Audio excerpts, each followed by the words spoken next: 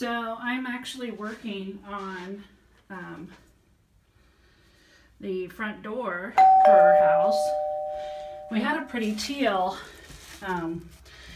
but unfortunately the bees liked it a lot. And so now I'm doing a brushed, oh goodness, what's it called? Pearl, I'm sorry, brushed pearl. And you do a base coat to begin with, and then the first coat over it are a series of X's. And so I need to get this done within just a few minutes. You do like a 4x8, and then we're going to take another tool that you can see that helps to blend the brush pearl. Now you can see I've done the crisscross pattern on the complete door.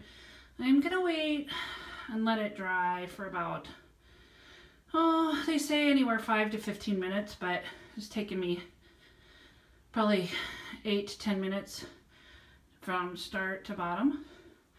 So then I'll come back with the smoothing tool. So now you can kind of see that it's like a trowel, but it's not quite a trowel. It's specifically made for this.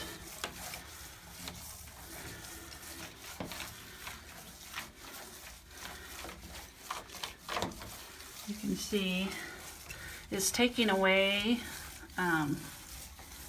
the X's.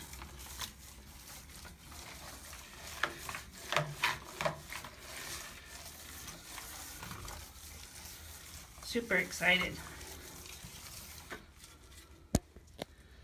Well, let's take a look at the finished product.